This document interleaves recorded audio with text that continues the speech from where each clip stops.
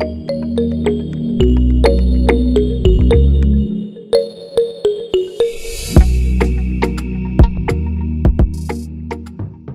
everybody, welcome back to my channel. Today's video marks the beginning of a new series that I'm starting here on the channel, and I'm going to call it Cash Stuffing Small Business Sinking Funds. So I will continue to do my regular cash stuffing of my personal budget on Fridays, but now starting on Tuesdays, I am going to be stuffing my business sinking funds. I have created 18 new business sinking funds for myself.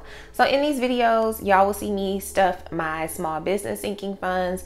I will update you on the business, how things are going, maybe anything new that's coming up, and you know, any wins, any challenges, just things like that. Basically, I'm just hoping that this series definitely, number one, keeps me accountable to my business expenses and just making sure that I have a handle on them.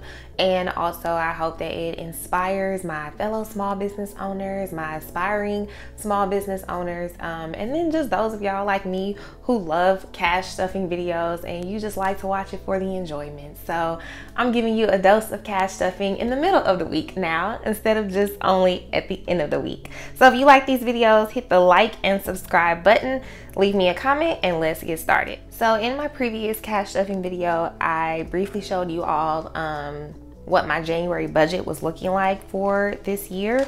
So I just wanted to revisit this additional expenses section. Sinking funds number 2, I did not tell y'all what this was because we're here now. So the $400 a month for sinking funds number 2, this includes these business sinking funds. So moving forward, I will now put business sinking funds in my monthly budget. Okay, y'all, so I am currently waiting for my A6 binders to be delivered to me. So the funds right now do not have a binder, but as soon as they get here, they will. So I'm just kind of keeping them in a little holding area until they arrive. And I've broken my business sinking funds down into 4 categories. So my categories include my buffer envelopes, annual envelopes, future envelopes, and just in case envelopes. So we are going to start with the buffer envelopes. And I consider these buffer envelopes because I already pay for these things on a weekly or monthly basis. And so these envelopes are basically just to help me out in the months where I may be over budget with my business. I was originally giving myself $250 a month, and that's not enough. So I'm having to go up on that amount.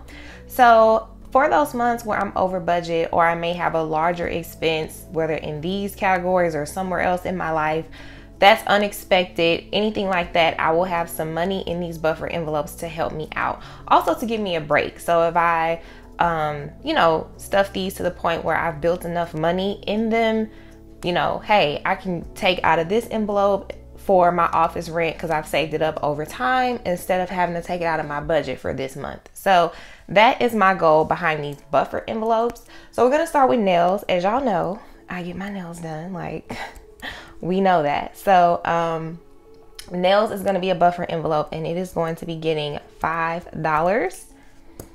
So we are starting with a 5.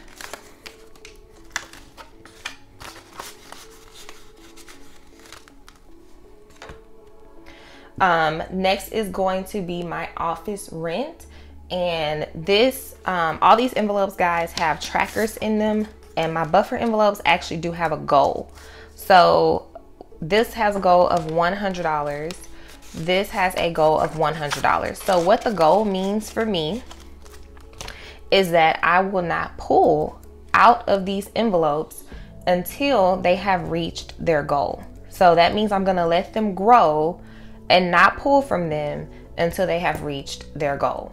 And I'm starting out stuffing them small, but we'll see how my finances are looking for this year, and I will maybe be able to go up on the amounts that I'm putting in. But for right now, I'm starting small. So next we have shipping.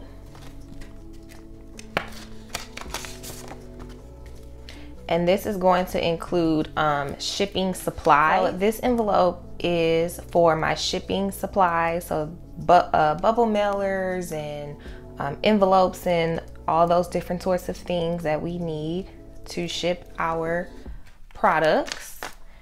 Shipping is gonna get a 20.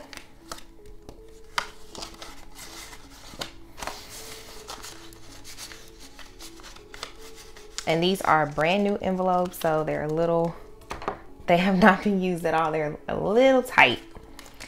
Next, we have my office supplies, and office supplies consists of like ink, printer paper, pens, things like that, computer ink. That is what I consider as my office supplies, and office supplies is going to be getting $10.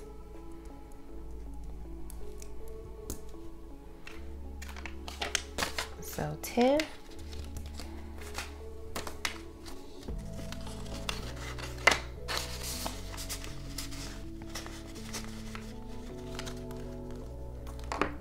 Next, we have my vendors envelope. So I do work with vendors for different projects and things of that nature. So again, these are all things that I will pay for out of pocket and just include in my budget. But if I can use these envelopes later on down the line to help decrease expenses, I am looking forward to that. So vendors gets $2. My equipment envelope, this is going to get $10. And equipment is basically like the machines I use, scissors, tape, like all that stuff that it takes to make handmade products. It takes a lot of equipment to make some handmade products. So that is what this envelope is for.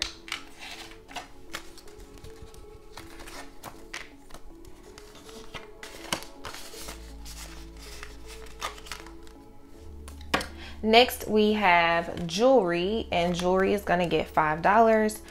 And one thing about being a YouTuber with you know, sit down type of videos where you're showing your hands and different things like that, you know, you have to keep those things up. So jewelry, nails, all of that is a part of my aesthetics. It's a part of you know, just the videos being visually pleasing to you all. So that's important to me. You know, this may not be something you would include in your business sinking funds, even if you do or don't have a YouTube channel, but this is one that's important to me: jewelry and nails. And I don't buy jewelry much, maybe like once a year, if that. So that should be able to grow pretty well. Shop supplies is getting a 10. And so the difference between my office supplies and shop supplies is this envelope is strictly for materials that I use to make my products. So my lamination, my lamination sheets, my paper, I use all different types of paper, my vinyl, my envelopes, and all of that. Whereas the office supplies, like I said, that's like gonna be like my computer ink, my tape, my you know, pens if I need different pens and stuff like that. So shop supplies is gonna get $10.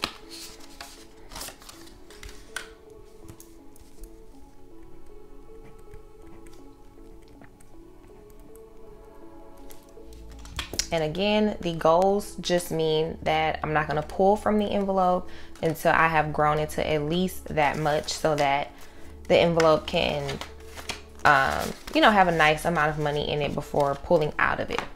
So these are my buffer envelopes, guys, and these will have their own binders as soon as the A6 binders get in. And so next we're gonna move on to the next category. Okay guys, so the next category of envelopes are considered my future expense envelopes. And this will have 3: a second shop, employees, and Patreon. So in the future, not anytime soon, so don't worry, I'm not holding anything from y'all.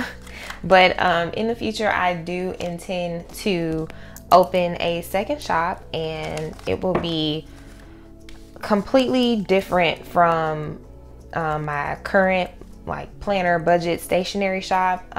It will not be the same, and I want to start focusing on saving some money for it, just so that when it's time, I have a nice chunk of money saved for the start expenses. And so I don't plan on opening up a second shop for probably at least a few years or a couple years. So I have quite a bit of time to save for it, but it's definitely on my mind, and I definitely want to start preparing myself for that expense in the future. So my next envelope is for my employees. I currently do not have any employees, but I do hope to bring some people or someone on board. My mom actually helps me out a lot in the shop and just in general, pretty much for nothing. Like, she doesn't charge me anything, but you know, we've talked about her helping me out in the shop, and that being, you know, her job, her part-time job, and maybe even her full-time job. So this envelope is going to be for when I get to that level where I can bring my mom on board or bring my sister on board. I will have some funds to buy them their own equipment. So right now, you know, I only have one of everything. Like, I have one printer, one Cricut machine, one, you know, computer, one laptop, things like that. But when I do grow to that point where I can bring someone else on board, I want to be able to buy another set of equipment so that they can work from home as well, or just don't have to use the same one. You know, we don't have to share equipment. So that's what this is for. For Patreon, I will start a Patreon in the future. Again, it's later on down the road. I'm thinking like maybe at like 30,000 subscribers, maybe. I don't know. I go back and forth between like how many subscribers I want to have before I start this. But it is something that I am interested in doing, just because I know it'll give me more of an opportunity to like be able to talk to you guys one-on-one, be able to give advice, give encouragement, anything like that. And that is something that I do want to do and want to offer. So Patreon will be coming up later on in the future. So these are my 3 future business expenses. All right, y'all. So the next category that I have envelopes under would be the just in case category. And so these are different things that could come up concerning my business that I don't necessarily have to pay for anything, but I feel like some things may come up and I want to be prepared just in case it does. So y'all know that I am an affiliate marketer for a couple of different brands or companies, however you want to say that.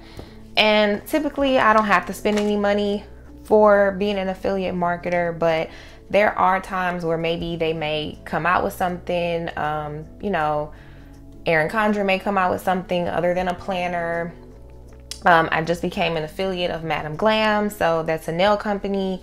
They may come out with something, and you know, I may want to buy something outside of what they already give to me to, you know, market for them. So I just decided to, you know, put a little money aside just in case something comes up with one of the brands that I'm an affiliate for and I want to purchase it. Next, we have my education envelope, and this is going to be for me wanting to educate myself, better my craft. I think last year, 2021, it might have been 2020, I took a YouTube course actually from Morgan Tracy J, and it was $50. It was all online. It came with homework and all kind of stuff. She teaches you different things, SEO, all that good stuff. And I took her course. So, you know, in the future, I definitely will probably want to educate myself, you know, buy like some small business books, or maybe take another YouTube course, maybe take another, I mean, not take another, but take a like an e-commerce course, things like that. And then I'll have some money aside to be able to do that.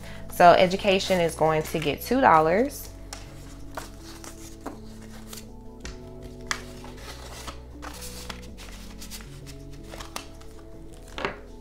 All right, and then next will be my YouTube envelope.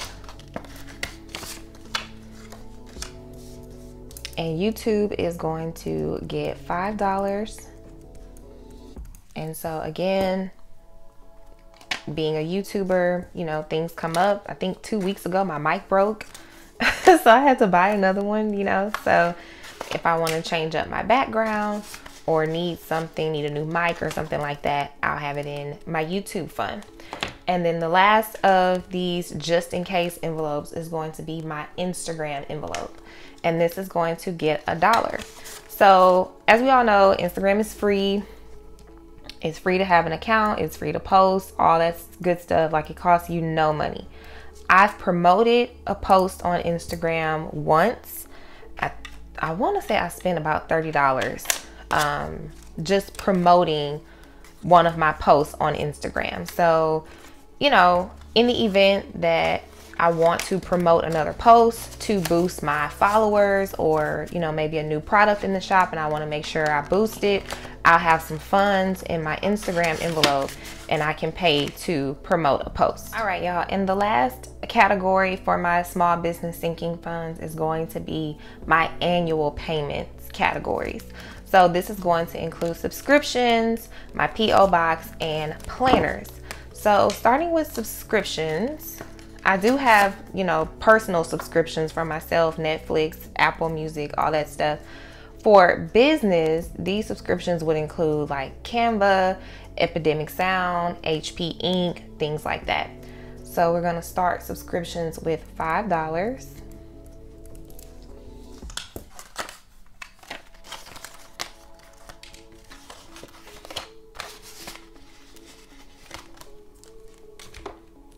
My P.O. box, I currently have not the smallest size, but it's like the next smallest size P.O. box, and I actually need to get a larger one. So I pay for this once a year, so this is an annual payment. And like I said, I really do want a larger P.O. box, especially now with having planners and things in the shop. In case something comes back to me, I want to make sure that my P.O. box is large enough to handle the return. So this subscription will be coming up, this payment will be coming up in the summer, and during that time I probably will upgrade to a larger box. And then the last business sinking fund is going to be planners. So y'all know I'm a planner girl, and my budget is in a physical planner. My faith planner is a physical planner. Like, I just love planners. So I buy these once a year, mainly from Erin Condren, and I want to be able to save up for it. So by the end of the year, I'm not like, oh crap, okay, I have to spend $100, $200 to buy some new planners, because that's what happened to me this year. I actually was needing to buy some new planners, more than one, and I was like, oh man, that's gonna cost. Luckily, I was blessed and ended up getting a gift card from Erin Condren to buy my planner, so I didn't have to come out of pocket. But that was just a blessing from God, and I just decided that, you know what, I'm gonna be more prepared in the new year. So these are my small business sinking funds, guys. I've broken them up into different categories. We're gonna start off stuffing them very small, not gonna put a whole lot. I don't want to stress myself or stress my budget. But I definitely wanted to come up with another system to where I could keep a closer eye on the things that I need for my business, and then also just kind of let you guys see what I have going on, and we'll see how this goes. So this is episode 1, and this is new for me, so I'm getting used to it, but we'll see how far it goes. If you guys like the video, go ahead and hit that like button. Let me know down in the comments, and I will see you on Friday. Bye.